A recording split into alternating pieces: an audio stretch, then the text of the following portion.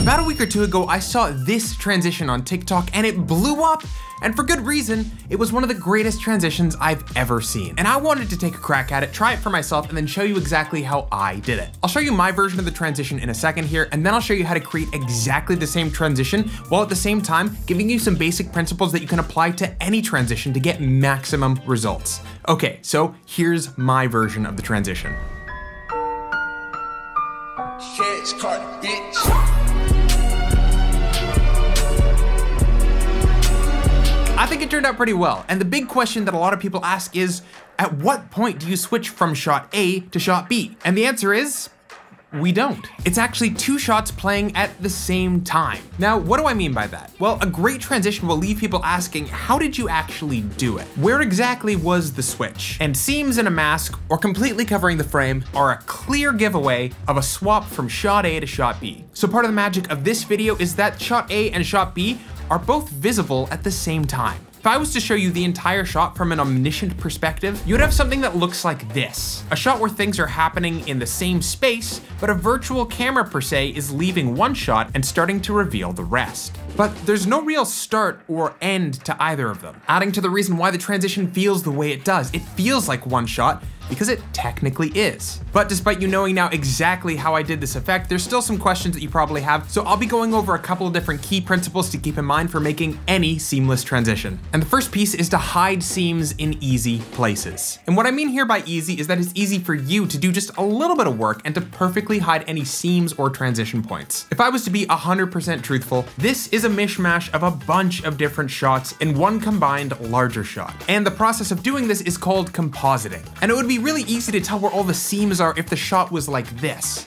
But there's a reason this transition was done with salt on a black background. It was to hide the seams in the black. So the key was to make sure that while I was filming this on my phone, I locked onto the subject and then reduced the exposure so that the black background was pure black. And it also helped to iron out the creases of the fabric I was filming against so that you didn't have to fight against harsh highlights and shadows. Everything was roughly as dark as everything else. But once that was done, it kind of didn't even matter how the salt actually landed, because regardless of which take I used, whether it was this one or this one, all of these star arrangements look believable. So what's the trick then? There has to be a trick. There needs to be.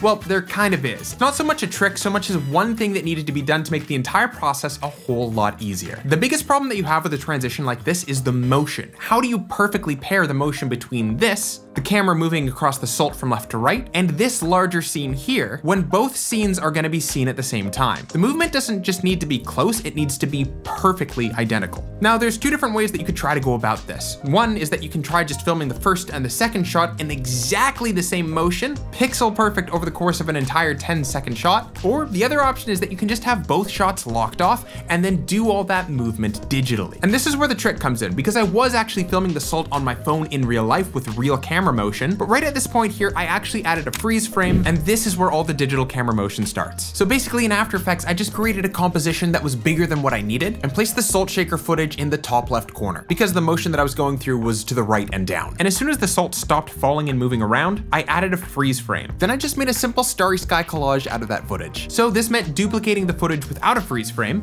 and going a little further along and getting the next segment of the salt and then freeze frame that and putting it beside the original to get a larger scene, and duplicate it and rinse and repeat until you get a unique looking sky. But it was looking empty and boring, so I went to Motion Array and I downloaded this picture of a starry night sky, and boom, we had this. And what's nice about this is because it's a perfectly black scene with little white specks, you don't have to match up these shots perfectly as they were in real life. You can actually create something entirely unique and from your imagination. If I was to look at this shot as a whole, if you kind of just put aside for the fact that it's kind of an unrealistically fantasy kind of sky, there's nothing about it that screams that something's wrong. Nobody can say that this star doesn't go here, or that, oh, this salt piece wasn't here in the original shot, because nobody knows what the original shot was. So at this point, we've created the connection point between the two clips, and all that was left is just to put in shot B. And the nice thing is that because this was shot at night with a really dark sky, all I had to do was make a little bit of an adjustment in Lumetri Color to make the blacks pure black so that they lined up with the other sky elements. And now in order to blend these together, all I did was put the star layers on top and then make sure that they were all set to screen,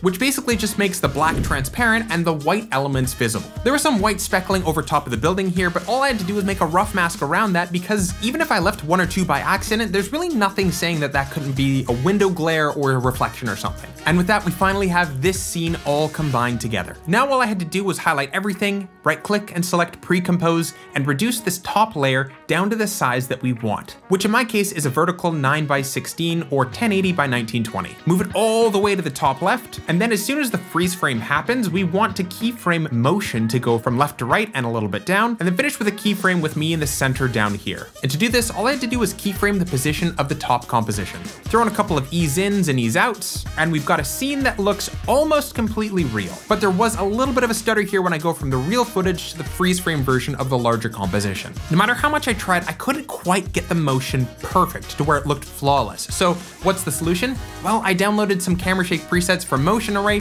slapped those on, and this gives just a hint of a real person holding the camera to help blend the first and second scene together flawlessly. If you wanted to check out those camera shake presets, I've left a link in the description down below, and if you wanted to check out another cool effect you can create inside of After Effects, check out this tutorial right here. I'll see you over there.